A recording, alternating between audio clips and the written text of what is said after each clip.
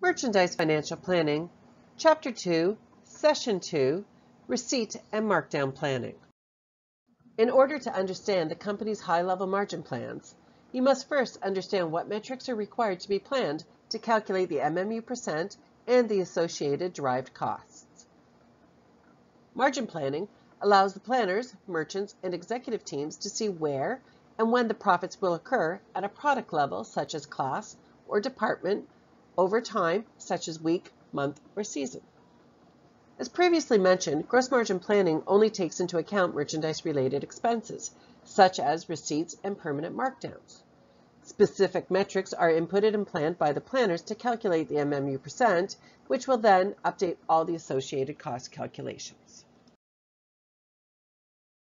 Receipt planning has two important roles within merchandise financial planning. First, they ensure there's enough inventory bought to support the original sales plan. Secondly, they are part of the MMU calculation, which then all of your planning metric costs will become a derivative from. When planning receipts, there needs to be an understanding of what an acceptable initial markup or IMU percent target will be. It is the fresh receipts that have a higher initial markup, elevating the blend within the MMU calculation.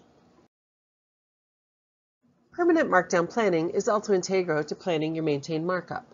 Permanent markdowns have a relationship with inventory. When a markdown has been taken, the inventory is devalued. However, the cost does not change. The cost of an item remains as is, what was negotiated and purchased from a vendor.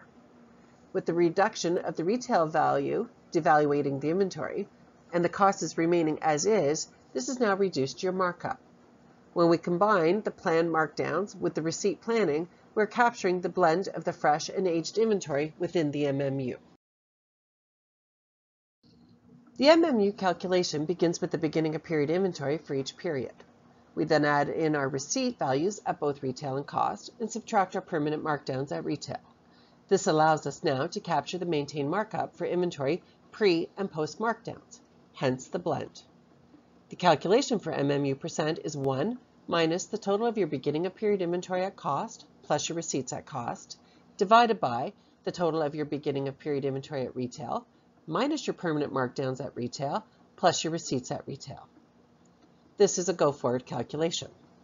The performance metrics previously planned at retail are now calculated for costs based off of the MMU percent. The cost metrics will now recalculate the cost for balance set and create a new end-of-period inventory. That end-of-period inventory will become the next period's BOP, and all metrics will update again for a new EOP. This flow allows for the movement across time.